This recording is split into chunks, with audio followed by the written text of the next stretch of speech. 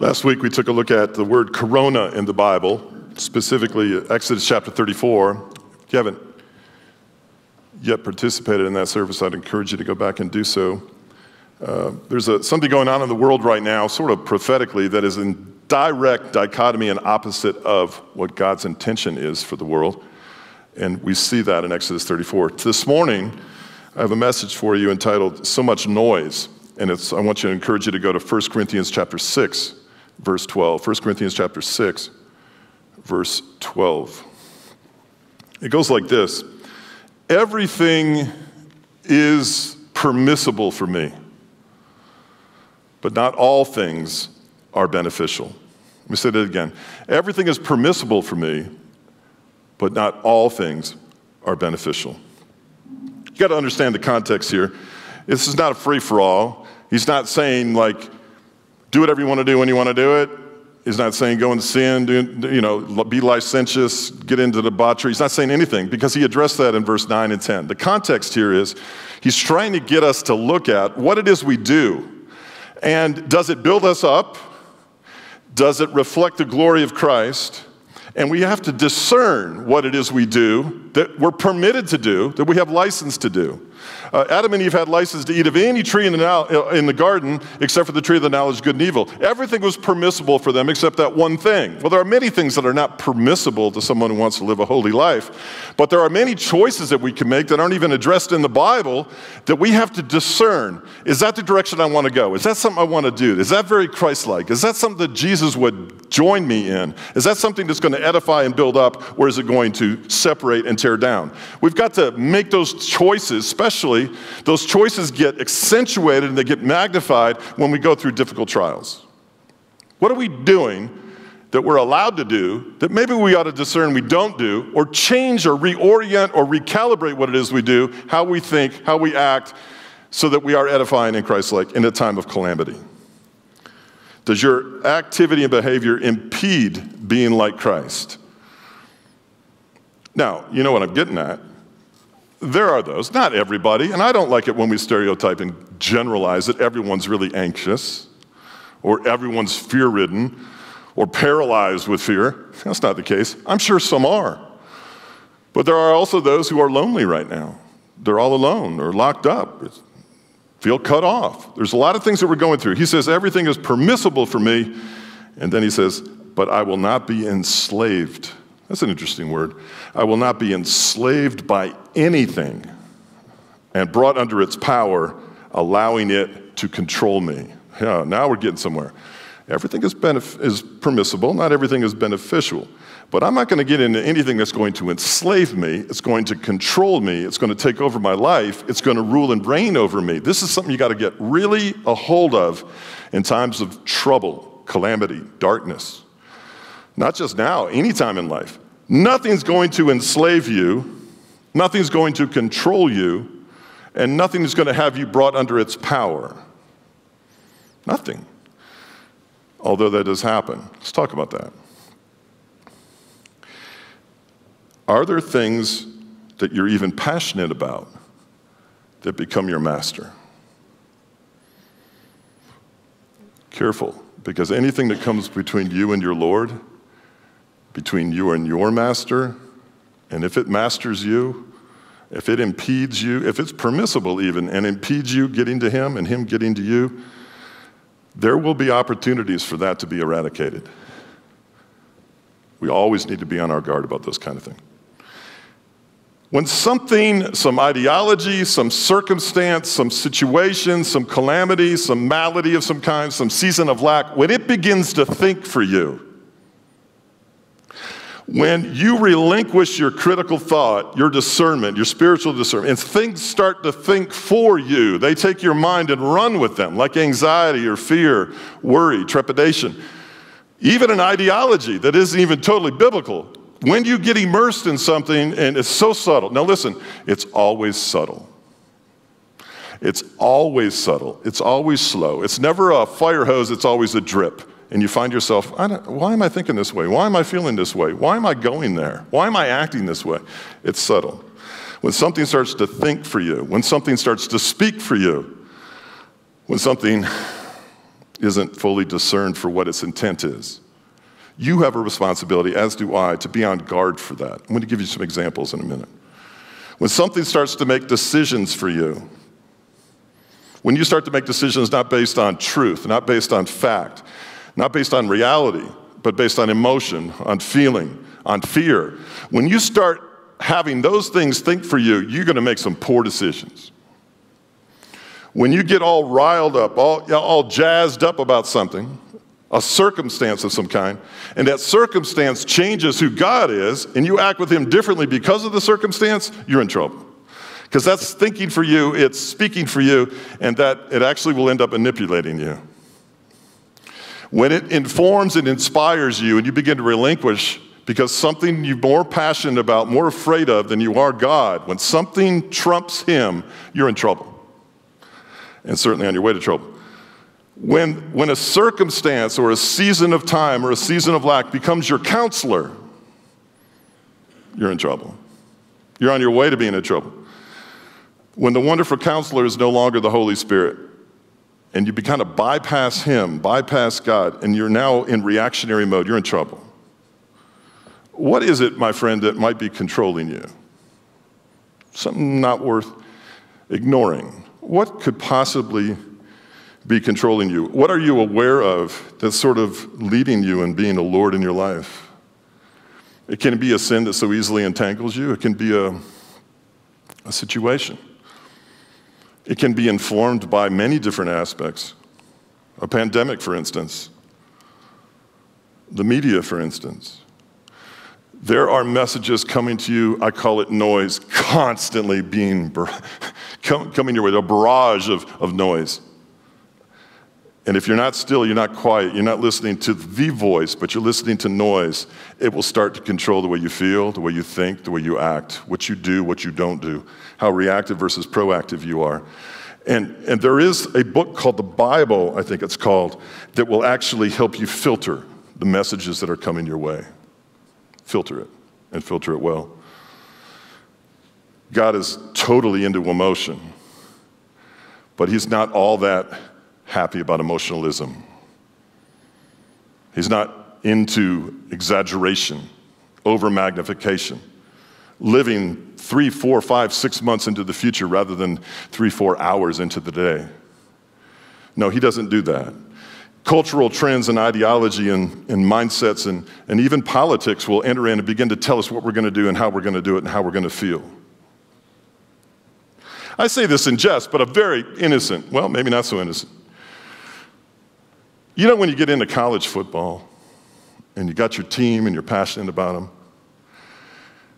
I remember watching with my wife at 3 o'clock in the morning in Hebrew the national championship with the Georgia Bulldogs while in Israel. One of the worst telecasts I've ever seen in my life.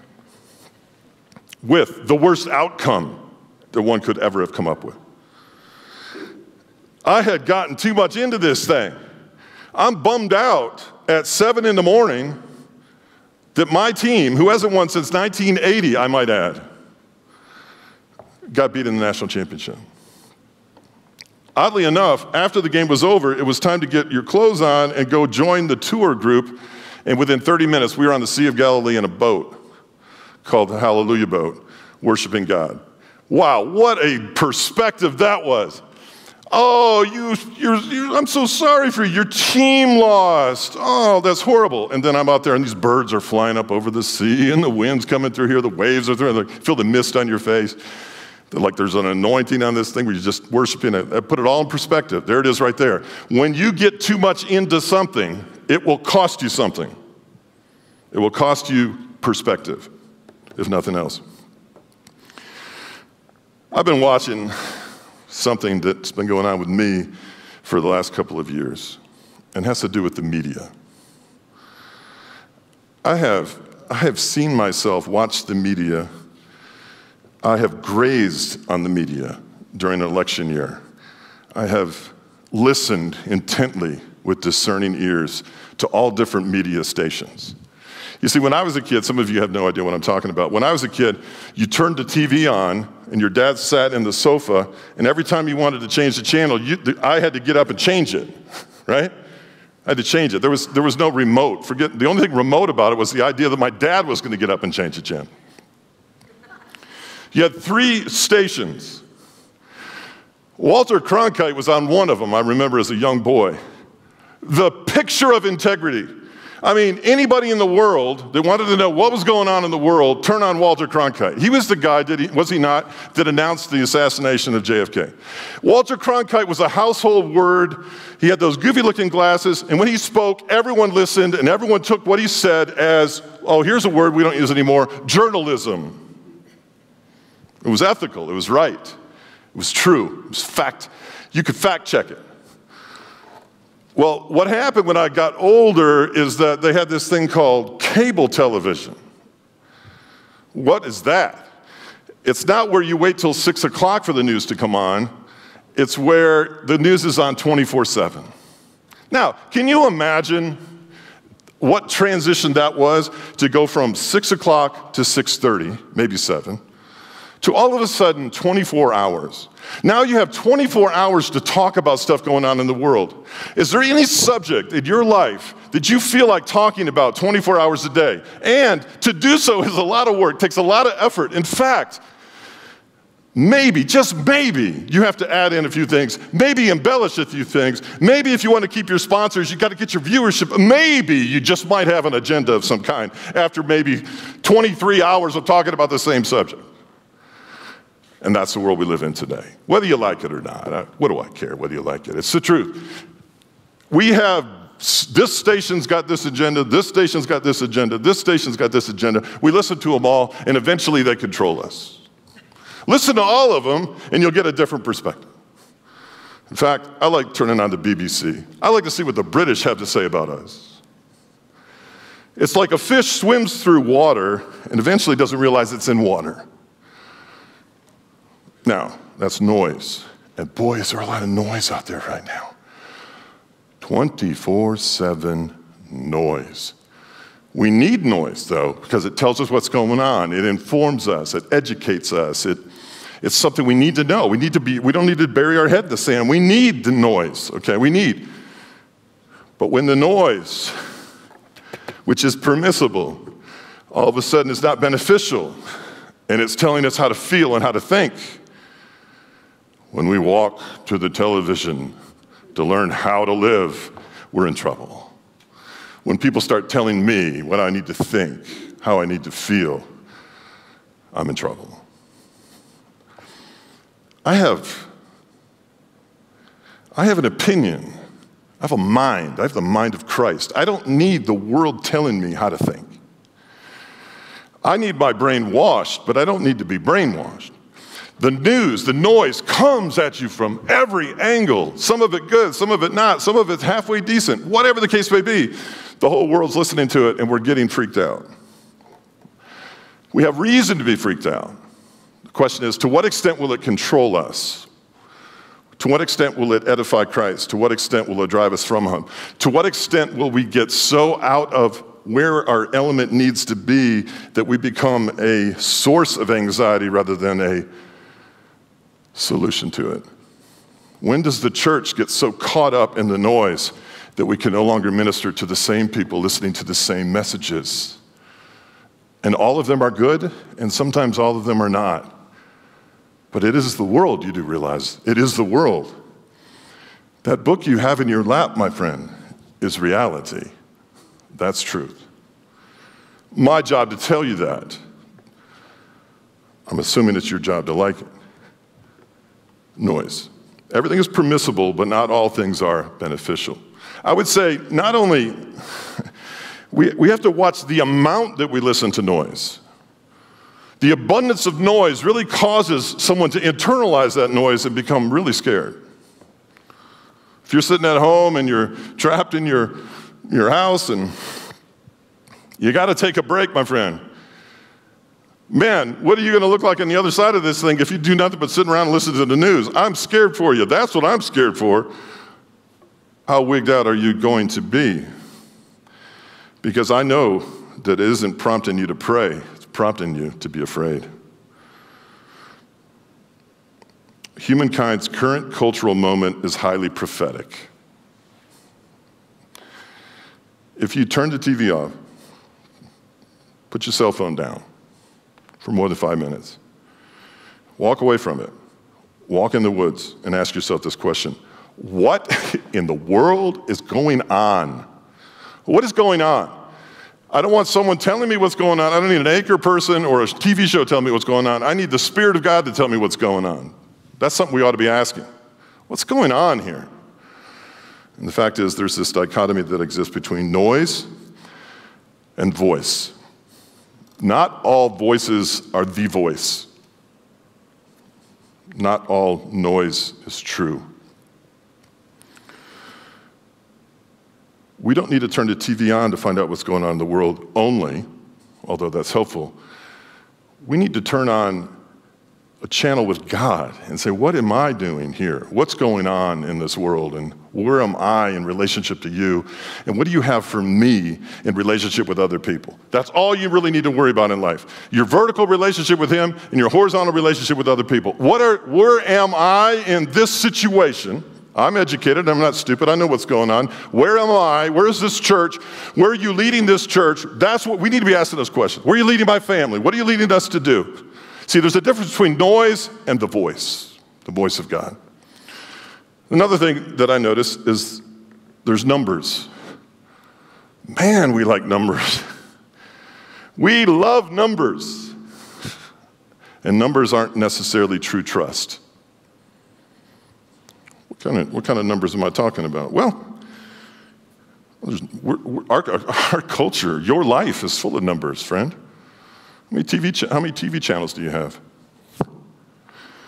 I was trying to find something on the Sirius radio the other day. I don't even know how many numbers I have. I have over 900 channels. I don't even know what to do with that. I'm Googling how to find something on the radio because I have hundreds of numbers to go through. It seems like every band in the 70s and 80s has their own station now. I had no idea. There's 12,000 comic stations. There's 100,000 news stations. There's weirdness. There's a guy in his basement in Chicago has a station on there. I don't even know what's going on. Numbers, and there's lots of things. All right, listen, I want you to stay not 50 people in a group. No, not 25. No, not 10 people in a group. No, we're going to do a million. No, not hundreds of billions, not 150, 250, a trillion. No, not a trillion, 2 trillion. It could be 2.3 trillion. You're going to get 2 checks. No. What do you know yet? It's going to be 4 checks. Could be 1,000, could be 3, could be 1,200. Forget paying your taxes. We're going to do that in July. All that's wonderful, but I'm saturated with numbers here. Saturated. It's permissible, but it's not beneficial to sit for hours at a time and look at the statistics of a death watch.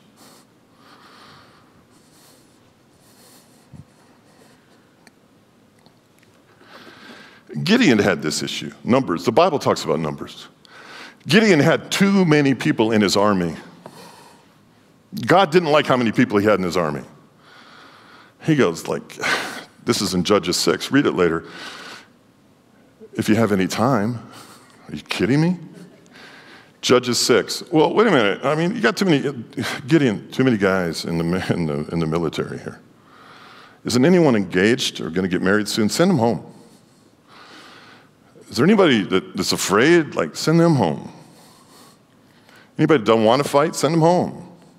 In other words, how do we get this from tens of thousands of people down to 300? How do we get it down to 300? That's what God wants to do. How do we take the numbers being thrown around and get it down to 300? Because that scenario brings glory to God. I'm not saying there's anything wrong with all the numbers. I'm just saying the numbers get overwhelming and you lose perspective and it manipulates how you feel. 1 Samuel 17:45, David said to the Philistine, you come against me with sword and spear and javelin, but I come against you in the name of the Lord Almighty, the God of the armies of Israel, whom you have defied. David had the possibility to go the numbers route. This guy is 3.5 feet taller than I am. There's 2 of them and 1 of me because he's got a sword bearer with him. His reach is 1.5 feet longer than mine. He outweighs me by I don't know how much. You know what David did? He maybe took a page off of Gideon and he said, you know what? I come at you in the name of the Lord our God. I'm going to call on the name of the Lord our God. I don't care what the numbers are. You know, something I feel like is very interesting to me. We've been in this crisis for I don't know how long, way too long. I have not heard one Christian, not one email, not one text, not one social media post, I may be wrong, not one,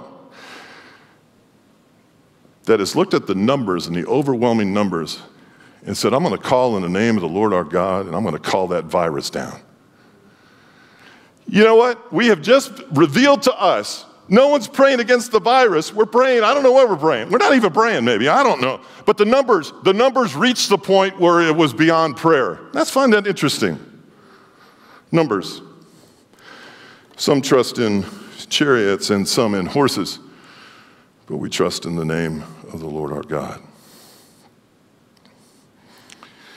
Apparently, our actions say there are scenarios that control prayerlessness. When they get so overwhelming, maybe it seems kind of silly. Listen, I like silly. I want more silly in my life. If silly is praying against a virus that seems to be so multiplied and exponentially infectious and the contagion is far beyond, well, it's not beyond my faith. I hope not. Numbers versus true trust. Striving versus active stillness. There's something that I've never really been able to answer until now when I read the 23rd Psalm. He makes us to lie down in green pastures. Get God's perspective. Turn the TV off for a minute. Get God's perspective on the world. He wants to redeem the world. He doesn't want anyone to perish. He's moving refugees about. He's opened up closed countries. He's closing open countries. He's trying to get people in a position to see the gospel. All he wants to do is redeem mankind. He wants to cash in on the death of his son to save all mankind, every tribe, every nation. He wants Abraham to be the father of many nations. I know we just think about ours more than we should, but there are many nations out there, and God wants them all to be saved. And what does he see when he looks at this world? Hurried, rushing. He allows something to come to pass in this fallen world, but he'll capitalize on what he allows because we are a fallen world, and he's going to make us lay down. And we are laying down. We are laying down by green pastures. Well, actually, we're laying down. But are we laying down next to green pastures? Are we making this opportunity in your home? And I'm serious about this. Is your home becoming a place of praise and worship, stillness, wholeness? What is that? What is your home? What's coming into your home? What's coming into your home right now? And I'm not talking about disease. I'm talking about messaging, fear, anxiety, lust. What's coming into your home? And what are we doing about it? He will make us lie down. We were overly active. Now we're not. There's some verses now that just seem to take on new meaning. Consider it pure joy when you face trials of many kinds. I've seen these on the news, and this is good noise. Something about it that just is harmonious. It's just something you want to see. You need to see it. You know it's out there, but you haven't seen it in a while. All you've seen is bickering and complaining and polarization and divisiveness. You want to hear it. You just need to hear it. You know it exists because it existed years ago, and it's not existed lately, but it does exist, and that's people standing on balconies applauding medical professionals.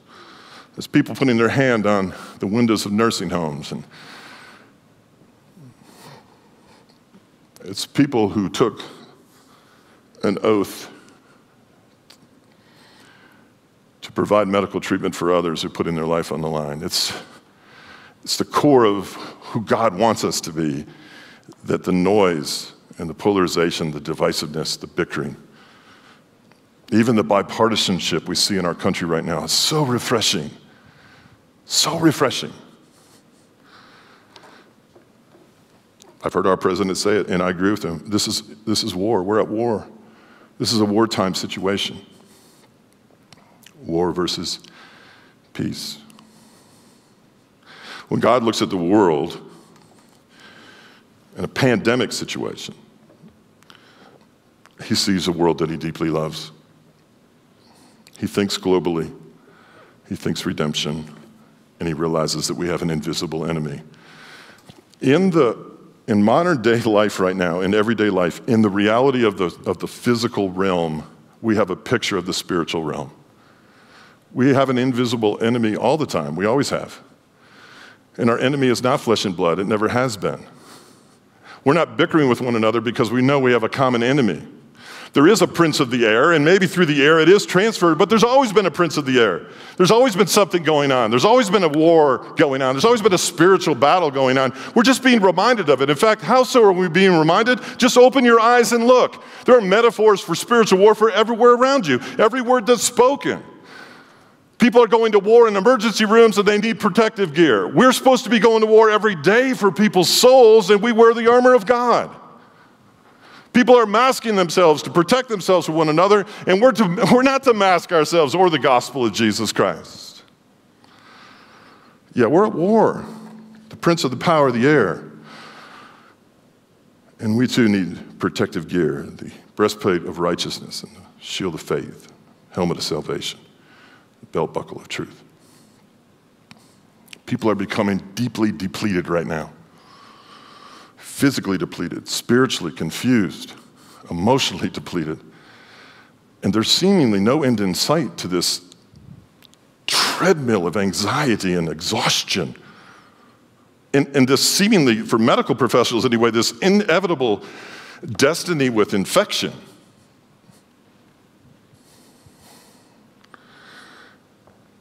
This is life for many people apart from a pandemic. You see, this is life for many people, and what is it they want?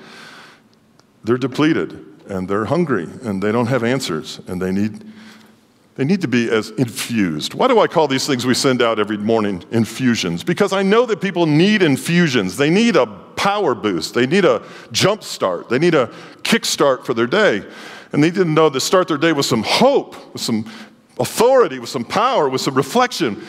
Be ye filled with the Holy Spirit. Don't get drunk on wine that leads to debauchery. Be ye filled continually with the Holy Spirit. That's Ephesians 5:18. That's the kind of war we're in. Any army needs to continually be resupplied. I want our church to be that army.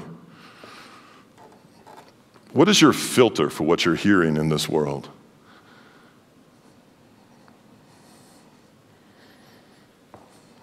How are you ascertaining what is permissible and at what point is it no longer beneficial?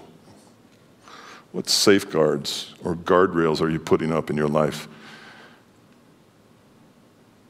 that are moving you more towards common and further from uncommon, that are moving you towards unholy instead of holy? What's starting to control the way you think? Not anymore. Stop it.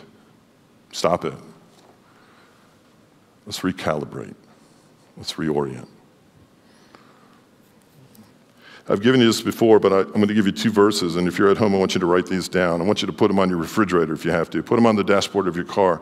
These are things we need to be reminded of continually. Philippians 4:8. Finally, brothers and sisters, whatever is true, whatever is noble, whatever is right, whatever is pure, whatever is lovely, whatever is admirable, if anything is excellent or praiseworthy, think about such things. If you take those things, it spells the word pre-plant. Praiseworthy, righteous, excellent, perfect, lovely, admirable, noble, and true. That's what we need to have on our mind. That's what we need to be thinking about. Everything is permissible, but not everything is beneficial. To the extent you're immersed in some kind of noise, and it's gone beyond its point of edifying, and it's now costing you your mind and your heart. Perfect, righteous, excellent, praiseworthy, lovely, admirable, noble, and true, then cut it off. It's not worth it. Second verse, whenever you get in a squivet, Isaiah 26:3, you pull this thing out and you make it your prayer. You will keep him in perfect peace whose mind is stayed on you because he trusts in you. There it is. When we move off the calamity onto Christ, without sticking our head in the sand and denying his existence, nor exaggerating it either, we're going to be fine. That's what we're called to do. Everything is permissible, not everything is beneficial. As we prepare for Holy Communion. I wrote this a few days ago. It goes out in our phone app in a couple of days, I think. I don't know. I want you to listen to these words. There are many idols being worshiped in this world. Idols have no blood. The idols are without life, without laughter, and they're void of joy. Idols provide no passion and lack an understanding to even giving or receiving love. Idols cannot purchase another's redemption, for they cannot die, for they were never alive to begin with. Idols are cloaked in narcissism, a robe made of tightly woven deception. Idols exist to draw you away from Christ, the Son of the living God. Not you, not this church. You know that. Life is in the blood. You have crossed the bloodline. You have crossed the threshold from lifelessness into life. Only by the blood of the Lamb do you have eternal vibrancy and pulse. He has purchased you with his blood. You are his. You were bought at a great price, not with perishable things such as silver or gold, but with the precious blood of Christ, like that of a lamb without spot or blemish. No ransom so premium, so high has ever been paid. Never again could a ransom so high even be imagined. The church is his, obtained by his blood. And behold this Lamb of God. Behold the Lamb as if slain. Walk in the light as he is in the light. The blood of Jesus, the Christ, will purify you of all sin. He began bleeding on your behalf at Gethsemane. As your scapegoat, the Father began impressing the Son with the crucifixion ahead. The Father began pressing into the Son the sin of the world.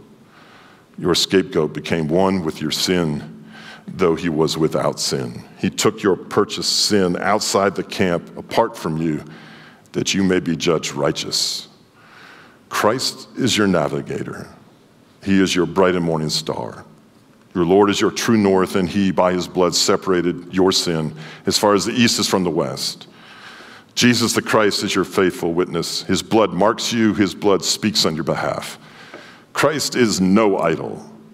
He first lived, and then he died, and then he rose in life again. He even now ever liveth to make intercession for you. He hung in your place so you could stand in his righteousness. Death passes over those with the blood on the doorpost of their hearts. Death, where is thy sting? O grave, where is thy victory? The blood of Christ speaks for you. The blood of Christ covers you. The blood of Christ atones for you. The blood of Christ redeems you, justifies you, insulates and protects you, and is even now sanctifying you. You sip from a cup of redemption, and he guzzled from a cup of suffering. Let's prepare to take communion together.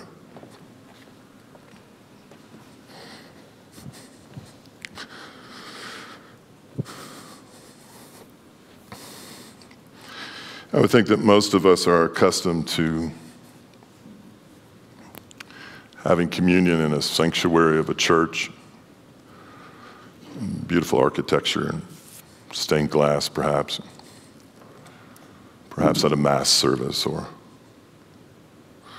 we don't have that luxury right now. But it doesn't diminish the need, the value to come to the Holy Eucharist and give thanks, partake of the body of Christ and the blood of Christ. As I said this week, we may not be together, but we don't have to be apart. This is what brings us together, keeps us from being apart. What we have in common, the blood of Jesus Christ and the body of Christ. If you don't have your elements ready this Sunday, I'm sure you will next. But for right now, let's just be still. Let's examine ourselves, shall we? What is it that is permissible in our life that has become not so very beneficial? Is it a sin? Is it a addiction? It is an absence of your own personal thought, discernment. Someone speaking for you and thinking for you.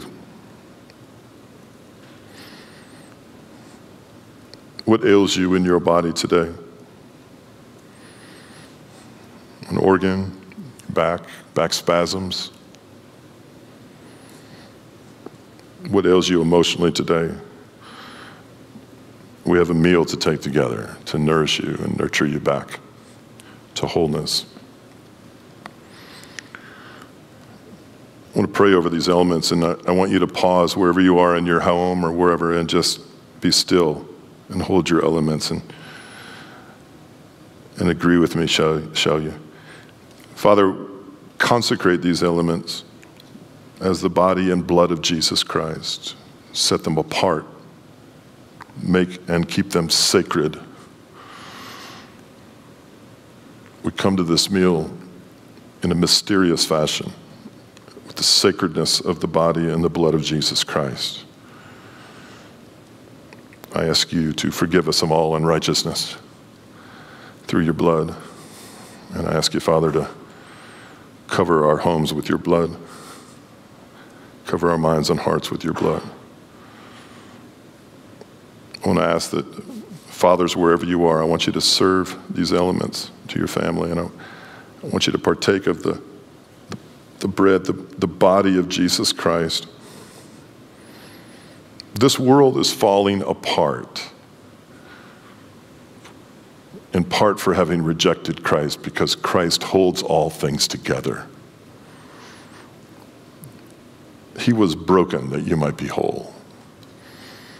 I pray for that wholeness in your life and in your family's life. Let's partake of the bread together.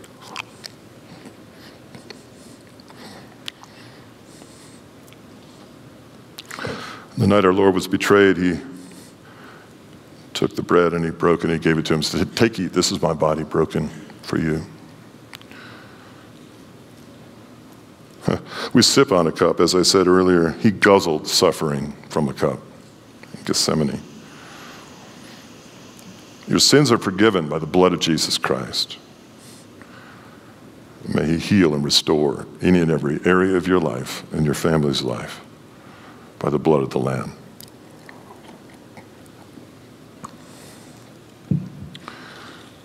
The Bible says they went out and sung a hymn. Let's lift up our voices to Christ this morning, the Son of the living God.